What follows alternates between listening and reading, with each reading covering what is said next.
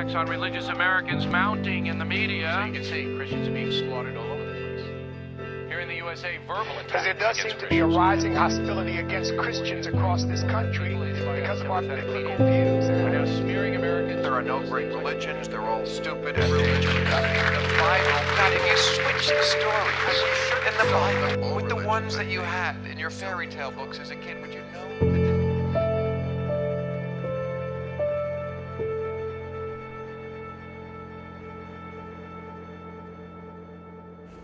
So I taught about it a little bit at camp this week.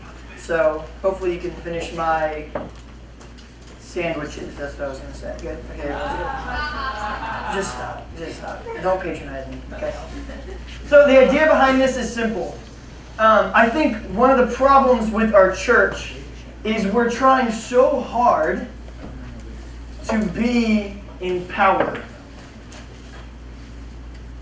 Historically speaking, there's a little verse in Scripture. It's in Matthew chapter 16. If you have your Bible, let's go ahead and open to it.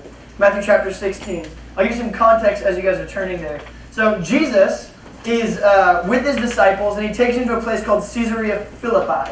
Okay, so Caesarea Philippi is a place that basically it's what we would consider hedonistic. Hedonistic, H-E-D-O-N-I-S-M, hedonism is basically complete indulging of the flesh, right? So no real moralistic value. Everything is postmodernistic. Everything is pluralistic. In other words, if it feels right for you, do it.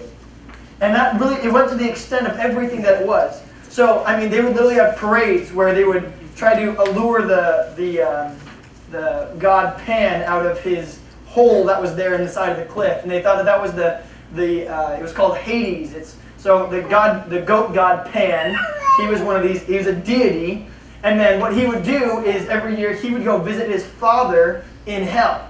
Hades was his dad, okay, based on their traditions and everything else like that. So Pan, the goat god, would then retreat, but he also brought water to the Jordan every year. So the Jordan is what kind of would water all the crops in the ancient Near East, going through this one part, particularly where Jesus would be hanging out around the tribal states in there. And so what happened was every time summer came along, Pan would, quote unquote, go to Hades. So Pan the god would go to Hades, and it wouldn't rain for a few months.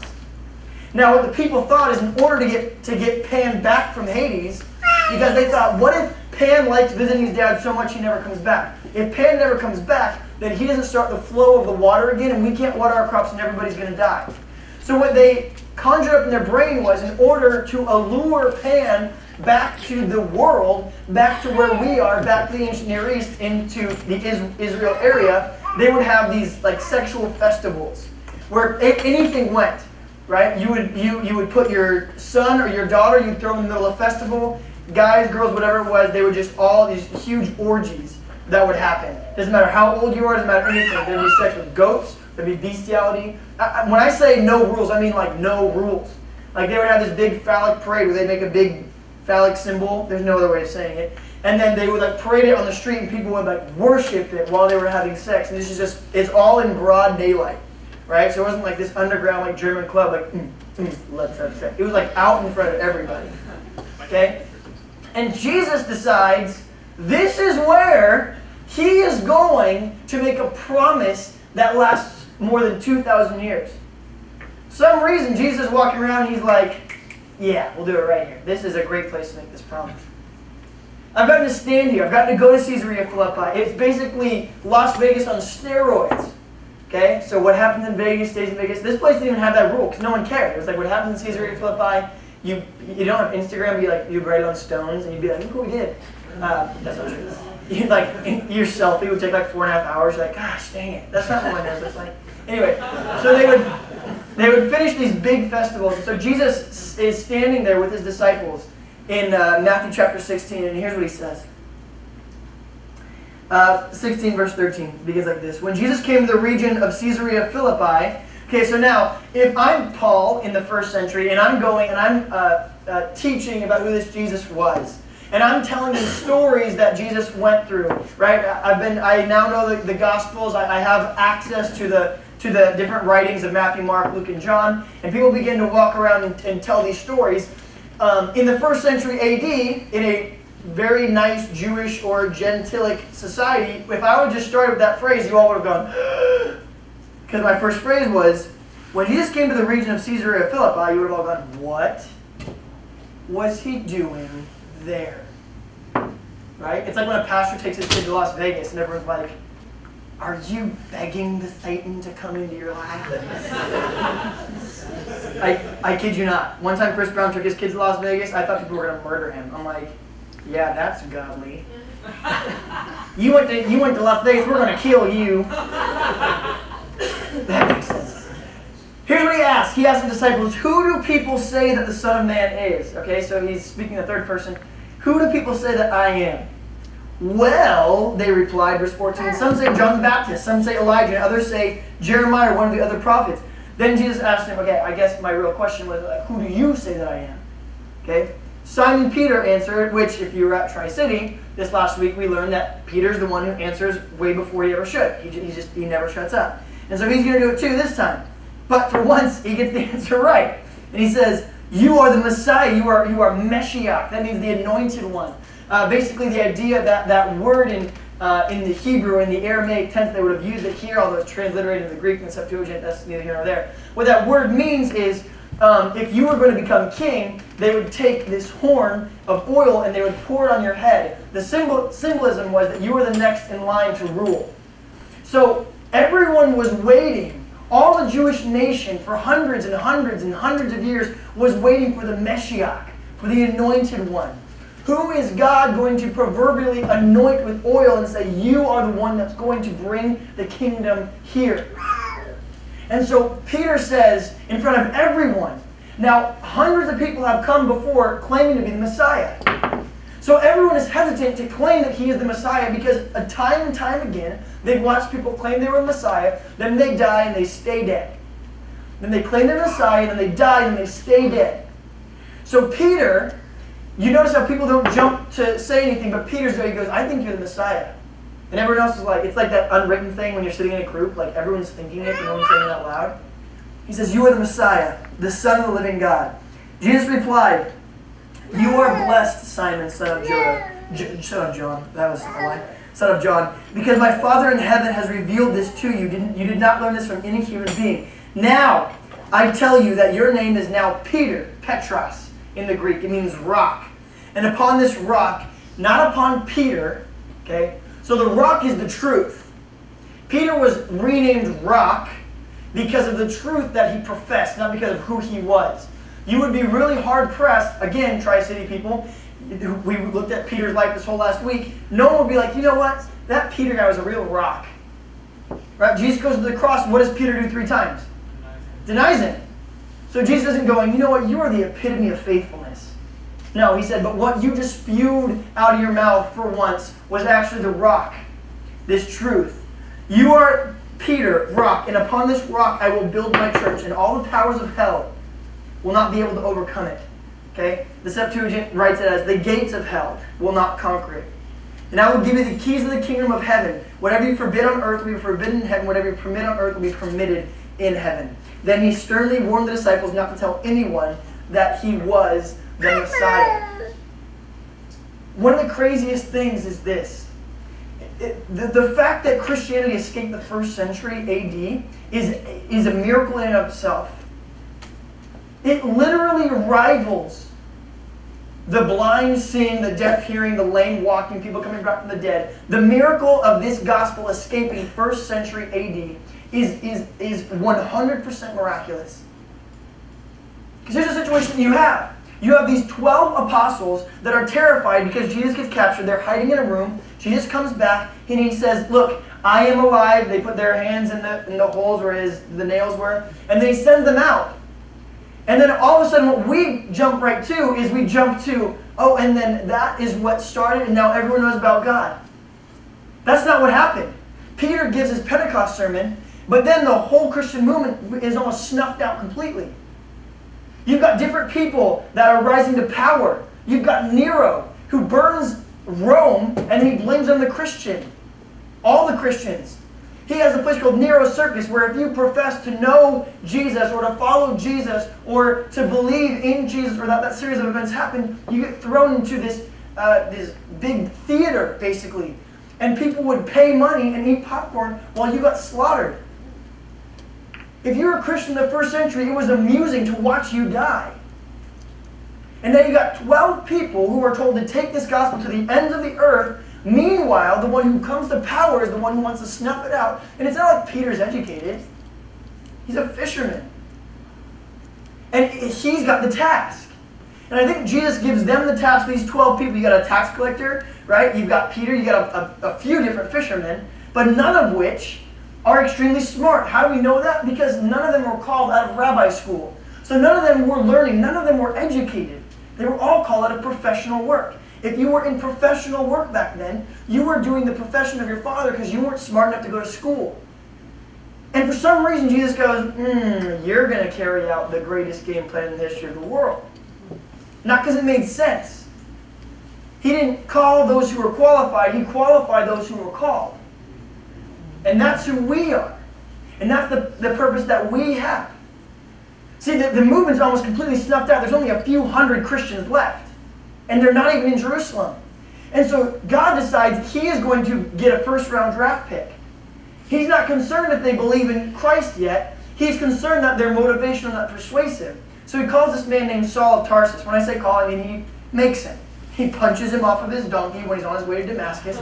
He blinds him. And then He sends him to a town where he has to sit blind for a few days until he understands who Jesus is. Jesus Himself knocks him off the donkey. Just imagine that, right? You're like, Jesus would never do that. Yeah, He would. He just walked up and He was like, but it was a light. But Jesus is a light. In the light of the world, John 1:1. So He like pushes him off, and he's blind, right? You're like, Jesus is kind of a jerk. He's all, like, imagine falling off your donkey in the ground, you can't see anything, and Jesus is like, perfect. Okay? You need to open up your brain to who Jesus is, because that's not what we were taught in Sunday school. Don't push. Jesus wouldn't push. Yes, He did. Don't throw rocks at people. They could go blind. Jesus made people blind. Don't ever make that excuse. I'm going to call from an angry parent this week. My son threw a rock. They're blind. He said you told him Jesus did it. Please don't. Please don't do that. Jacob Harper, I'm talking to you. You're laughing louder than everybody else. So Matthew 16, Jesus is saying, He's pretty much making a prophecy. He's going, look, I'm going to establish this church. That church is big C. Okay? It basically means it's a people group. Jesus didn't go, and now I'm going to build a structure. And no one's ever going to take it down. No. Jesus said, I'm going to start a movement. I'm going to start a people group. And they will never, ever, ever be snuffed out. They're going to last through Nero's persecution. They're going to last through every other realm of that. They're going to last through the Crusades. You go, well, Crusades were great for Christians. Everyone was dying if they weren't Christian. That was the worst, after the Crusade era, after Constantine, was the worst period of Christianity, almost rivaling the 1st century AD. You see, when Jesus established a people group and told them to go and be the church, He never meant rule anything. He didn't mean, in order to rule, go put yourself in political positions and inflict Christianity on other people. But we have taken that. We've taken that great commissioning from Matthew 28. Go and make disciples of all nations. And we're like, you got it, Jesus. Here's what I'm going to do. I am going to vote in such a way that everyone must become Christian. I will tell you how to live. I will tell you who to love. I will tell you all these other things. I'm not going to delve into all that political structure. My simple point is this. Christians are known so much more in our culture for what they vote for than who they are. We are known more for what we don't do than what we do. Why is it that when someone finds out that I'm a Christian, they automatically go to, oh, so you don't smoke? Why don't they turn to, you're a Christian, oh, so you'll take care of me? Oh, you're a Christian, so you love well. Oh, you're a Christian, so you can overcome certain, oh, you're a Christian, so you persevere. Oh, you're a Christian, so you have faith in God. But initial thing that they go to is that. Why? Because the church has done a terrible job of representing who we are supposed to be representing. And so I'm postulating this. I think the church as it stands, the structure, this thing that has happened, I think it's time to let it die. I don't mean this people group. I mean the idea of the Christian church in America. And whether we want it to or not, guys, it's on its way out. You're like, well, 70% of Americans identify that they believe in God. 70% of Americans believe in a God. Do you want to know the number of evangelicals in America that regularly go to church and practice their faith? Self-reportedly, the percentage of people in America who not only claim to believe in God, they claim to believe in the God of the Bible, and they are actively involved in their faith, even insofar as obeying it. This is self-reported. Anyone want to guess what percentage it is? 7. Get some. 2 points for Gryffindor. Or is it Hufflepuff? Slytherin? You would be Slytherin. 7%. And that's on the decline. You want to know what's going up in America? Basically, the idea of, I don't really identify with any religion. That's going up. Mormonism is actually perfectly straight. Which I don't even know how that works, but it's cool. Like in the last however many years, they are the exact same. So I don't know how that works. But Mormonism, this is cool. Mormonism in the last 20 years, they're ethnically diverse up 0.5%. Go team. That's a fun fact I just learned today when I was studying. So, but here's the be all and end all of it. Here's what we need to do. We need to have an autopsy of the Christian church. It's dead. It's there before us with all of its accoutrement, its stained glass, its little bake sales, and the way that it has marginalized people and the judgment nature of different people groups. And it's dead on this table in front of us. In this series, what I want to do is let's find out why it died so it doesn't happen again. Let's find out why the Christian church as we know it has died, so that as this people movement, as this new revival, that you guys get to be a part of. You guys get that? You are the new church. You get to pen what you'll be known for.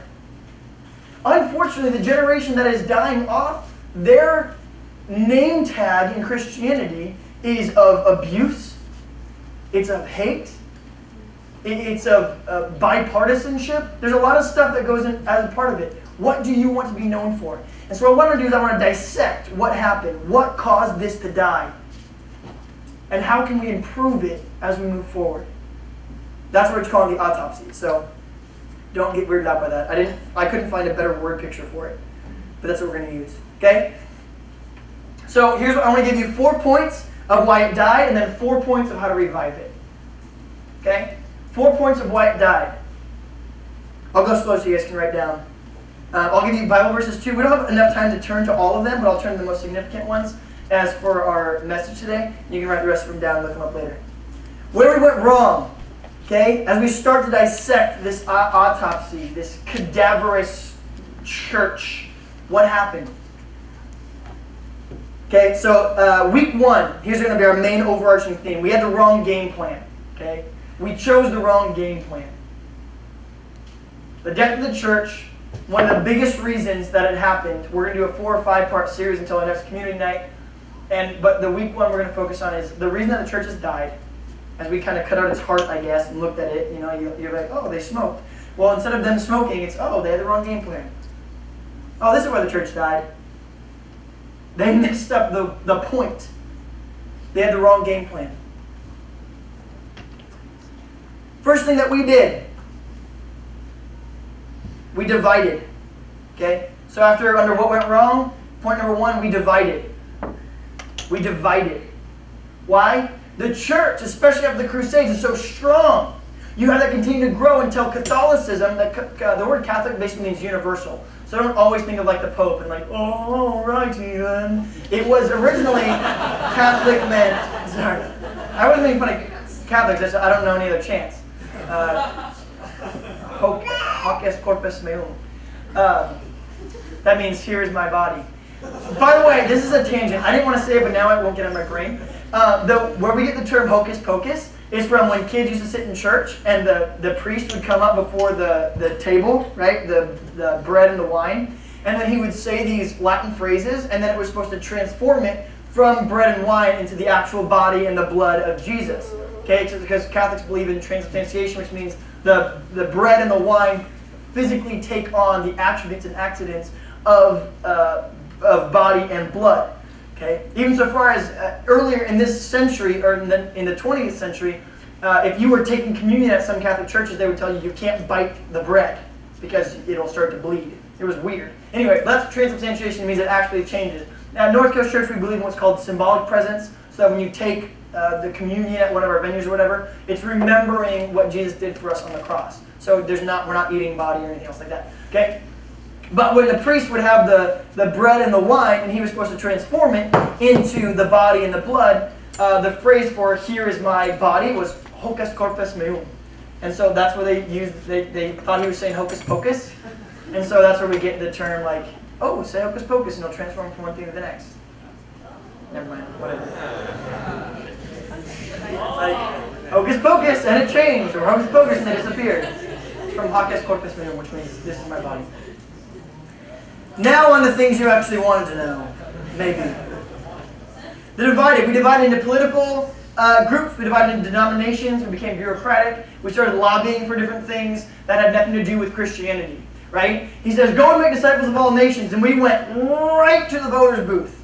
And we were like, let's start oppressing people and making everyone look like me, right? Everyone needs to look like, you guys got to understand the history of the church it's tainted. It's like some of your guys' family tree where you're like, oh, don't look at that, that's ugly. Like, don't look, that's Bill the butcher. He wasn't a butcher of cows, he was a butcher of people. We don't even worry about that side of the family. And there's crazy Aunt Jane. She's married to crazy Uncle Bill. You'll notice they had the same last name prior to marrying, which is super weird for everybody. They were brother and sister. But that's part of the family tree we don't look at, right? We have all these things. Guys, that's what the church is like. In other words, if people criticize the church, they've got so much ammo.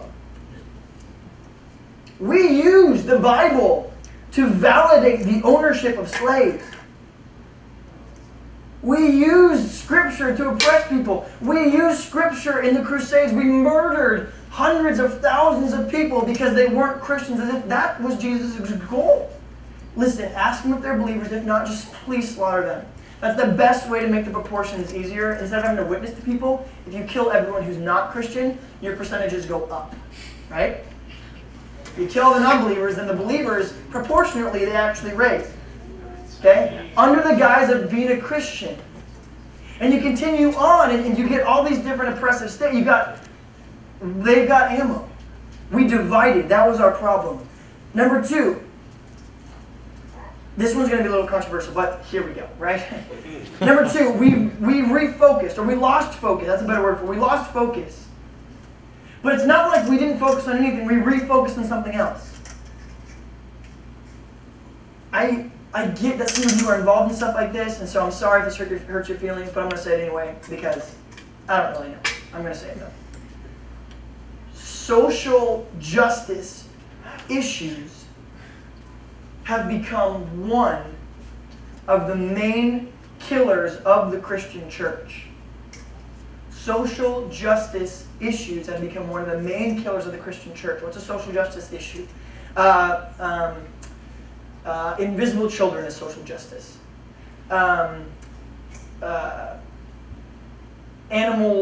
Like protecting animals in Afghanistan or whatever kind of social justice issues.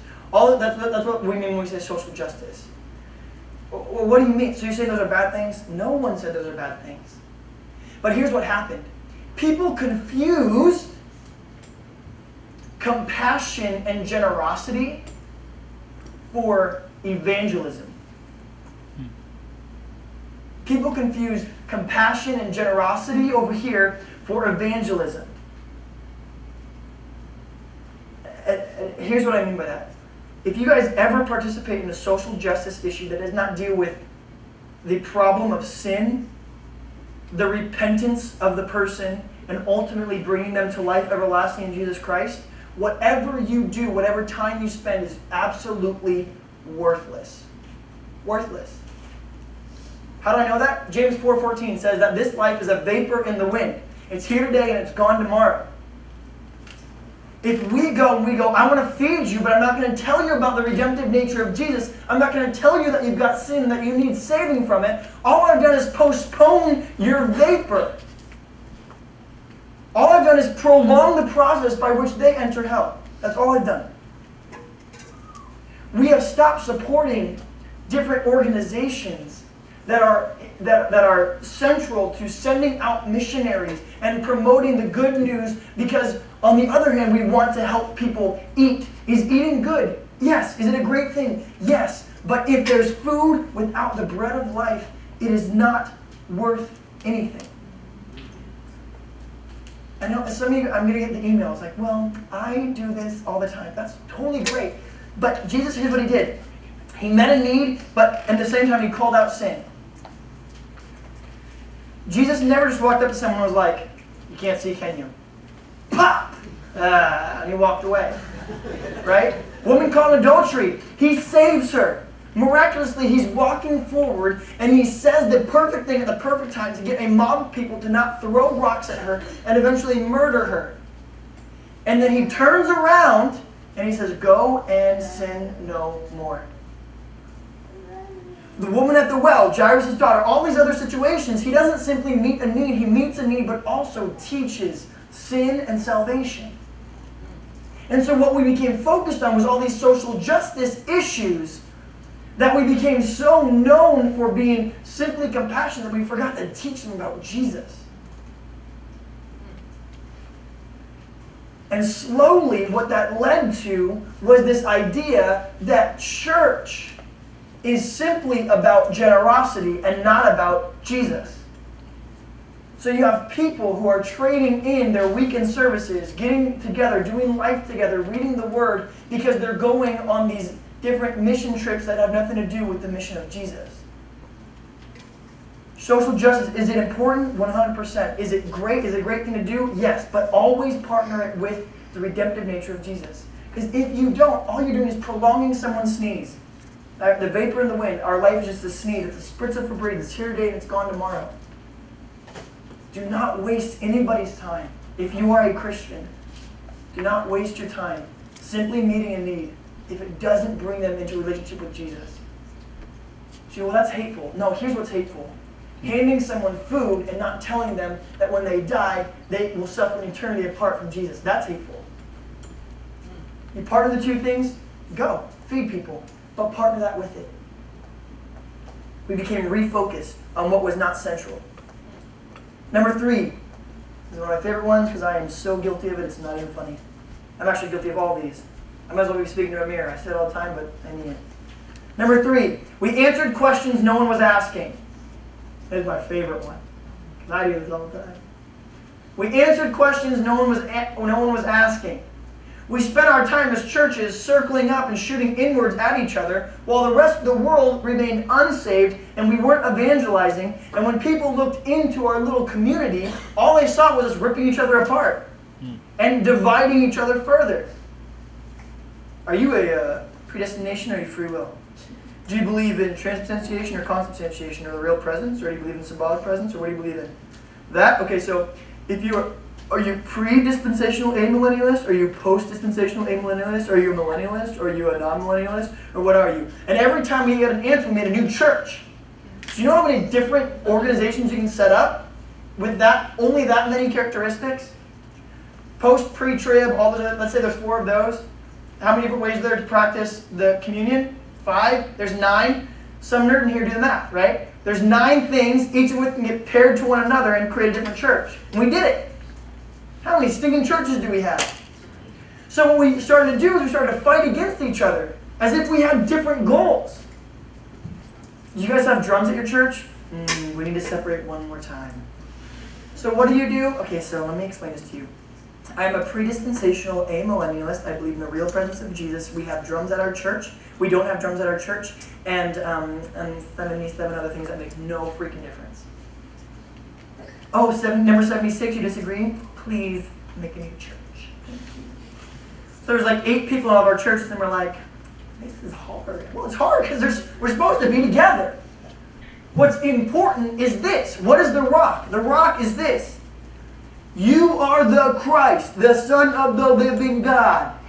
He says, this is what I build my church on. Not, I am the Christ, the Son of the living God, and it really matters to me whether you believe in all these other 57,000 things. But instead of building our church on that rock and living amongst each other, even though we have differences, every time we had a difference, we separated. And so we're sitting there fighting a war betwixt one another while the rest of the world is fighting against us, and we're wondering why our church is dying. You fight a war where the cavalry and your artillery and your infantry are all fighting each other. If I'm the other general and I'm walking in to fight you, but you're all one army fighting each other, I just stand there and go, we can just wait. Shoot the cannon. I love when they do. Because they're our people. They don't understand. Shoot him! Shoot him! This is his family. This idiot. Right? That's literally what the rest of the world is doing. They're laughing at us because instead of standing together, we're separating and shooting each other. We're the only species that eats our own, I think. We're like, I'll eat you for breakfast. Why? Because you don't believe in the real presence of Jesus in the Eucharist. I'm the most guilty party on this, okay? So some of you guys are like, what? You know all those things about what you are. Yeah, I do, because sometimes I really miss the point of church. Okay, so I'm just letting you know. Number 4, we built walls instead of trampolines. We built walls instead of trampolines. We became wall people, not trampoline people. What does that mean? We ended up building walls and chucking things at people, telling them to stay out of our church, instead of being trampoline people who just invite people to come jump with us. Right? Somewhere we missed the point of the cross. It wasn't get perfect and then come in my doors. Jesus says, come to me all who are weak and heavy burdened, and I will give you rest. Not go search somewhere else in the world to become restful and perfect, and then once you're white, straight, and all these things agree with us, you may enter. As if God's purpose is that we're all heterosexual white people. But that was the stance of the church for a long time. It's disgusting. And that's part of our legacy. Part of our legacy that I suggest we let it die. Why? What was his game plan? 4 things really quick. Number 1, love. Number 2, intrigue. Number 3, inquire. Number 4, surrender. Love, intrigue, inquire, and surrender.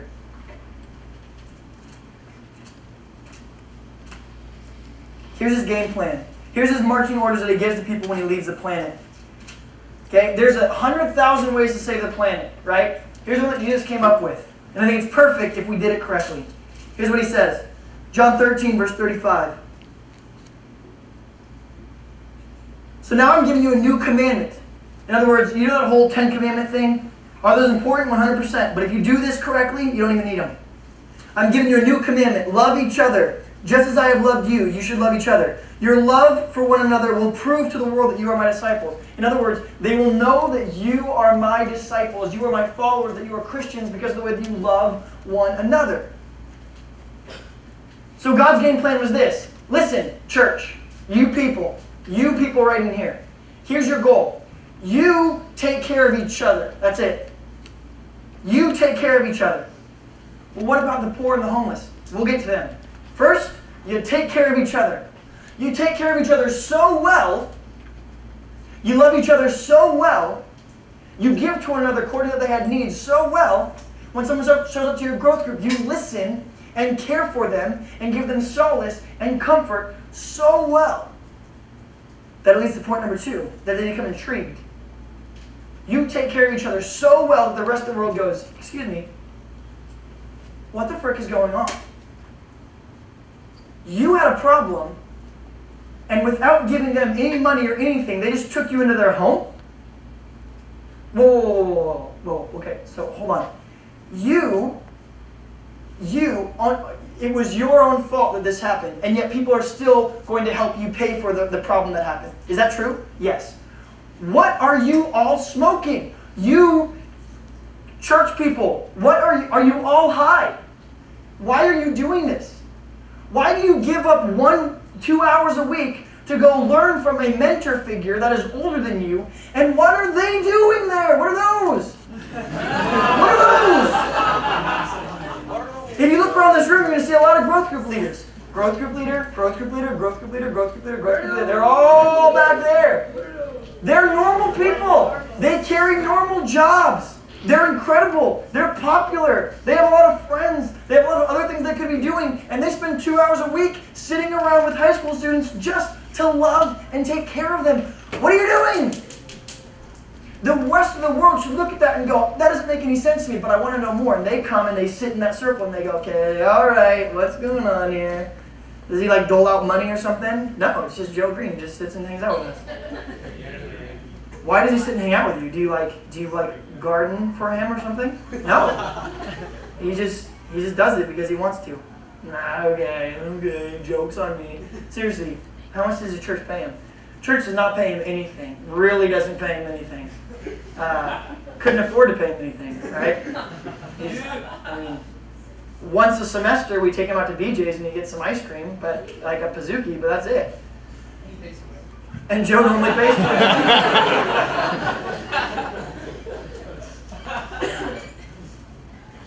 We love each other in such a way that the rest of the world gets intrigued and they go, what's going on? This is his game plan. Didn't this take a burden off of you? That God's game plan wasn't, Jack, go get everybody in the world and bring them to church. You would never move. It's paralysis. You'd go, forget it. That's huge. So here's his game plan. Katie, love them well. Just them. Do that. Who else in your growth group? Take care of them in a way that's so radical that when other people look at your growth group, they go, what is going on? That's all you got to do. We've made the message, we've made the marching orders so big that we haven't done anything. We've made it so obscured and so large that we all sit still because we're like, it's too big of a task. Let me make it small for you. This is what Jesus said. You love them. You love them. Joe, love your family, and that's it. Love your family and those that you are closest to. That's all you got to do. You guys over here, love one another. Chandler, love your growth group. You guys do that. You do that well. That's all you got to do. That's it. What will happen naturally is people will want in. And when they want in, that's number 3, inquire. They will inquire. They're going to ask questions. In 1 Peter 3:15 it says very clearly, always be prepared to give an answer for anyone who asks what the hope is that lies within you. You love radically enough that they go, wait, what's going on here? They find out that no one has an agenda outside of just loving one another. Once they find that out, they're going to ask, so wait, why do you do this? And you go, oh, I'm glad you should ask. I'm broken. I was lost. And because of his love for me, he adopted me into his family. Now I have found completion. I know who I am and whose I am and where I'm going. That's why. And last but not least, surrender. That they would then come to a place where they surrender their lives because of the way that the church loved one another. That is his game plan. His game plan was not everyone become a great speaker so we can speak people into heaven. It was everyone loved well, that they would be intrigued, they would ask about it, and ultimately we would be able to lead them through the Holy Spirit to surrender. And that's that, again, that's Peter. He's an idiot, right? He does dumb stuff all the time. Peter in the Bible, not you, Peter. You're very cute. Okay? Peter in Scripture. But then it says on Pentecost, he preaches and 3,000 are saved. We're like, he must have given the greatest message ever. Here was Peter's message. Peter's message was this. Jesus came as God. You people killed him. Now say that you're sorry. That was it. That was his whole message. We're like, what a genius. No, that wasn't what it was. They watched the way, the rest of the world watched the way that they loved one another, the way they took care of one another, their fellowship, their discipleship, that when Peter stood up and said, you guys want in? Here's what happened. Jesus came to this planet. He was God. Y'all murdered him. Now say you're sorry. 3,000 people were baptized that day. Because when we carry out the mission of God correctly, we watch his kingdom grow. When you water the plant and give it correct sunlight, you're going to watch it grow. When you put a fern in the desert, it's going to die. That's what we've been doing. That's what the church did. God said, here's the orders to make this thing grow. It doesn't need more help. Just do exactly this. And we try to do it on our own. And we watch the death of the Christian church. It's now time to resurrect it, though. Let the building and the structures and what we knew about the Christian church die, and we are going to revive it and say, here's what we're going to do from now on. We're going to commit to loving one another in such a way that it intrigues people, they're going to inquire, and will ultimately lead them to a point of surrender. Not because we're trying to add to our number for the sake of adding to our number, but because we know every time someone surrenders their life to Christ, they spend eternity with Him in heaven. That's why we do what we do.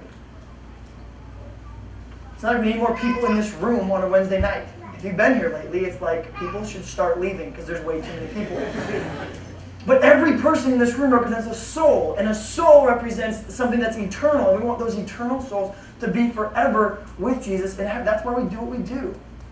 I don't get paid more money if more people show up. But I'd love to face my Father one day in heaven and hear Him say, what did you do with what you were giving? But He's not just going to ask pastors that. Because here's what it says in Scripture. Did you not know that you are pastors? You are a royal priesthood. You are a holy nation. You have been set apart. It's your job to carry out this commission. Pastors can't love everyone like that. All they do is teach to make sure that we are doing what we're supposed to do. I am not the church. You are the church. We are the church. May we love in such a way that we are intriguing, and when they inquire, we know how to lead them to surrender. That will create this new church body that is healthy and thriving. Let's pray. God, we're tired of doing church our own way. We're tired of messing up your message. We're not going to stop messing it up. Not on purpose, but whenever imperfect people hold a perfect message, we're not going to do it perfectly. But may we do it well enough. May we love well enough that people on the outside want to be a part of it for once. May we at least change that. That church is synonymous with love instead of hate. That we still call sin, sin. That we still hold strong to our morals. That we believe this Bible is inerrant and every last word of it is true. But that we live it out in such a way that other people want to be a part of it. Can we pray? Amen. You guys want to be a growth group, church?